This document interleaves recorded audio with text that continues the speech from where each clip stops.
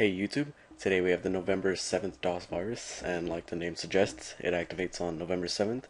Now this virus doesn't have a fancy payload like flashing a bunch of pictures all over the place or playing an animation or music. It's simple text-based payload, but it's just one word, but I find it incredibly unsettling on many different levels, and I'm not entirely sure why. So let's go ahead and run it once. It's now active in memory and can infect files. If we change the date to November 7th, we'll see its true payload when we run it one more time. And as you can see, it's just one word, format.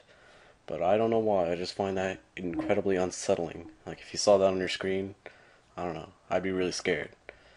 So I'll bet you can't tell what this virus does. So if we go ahead and restart,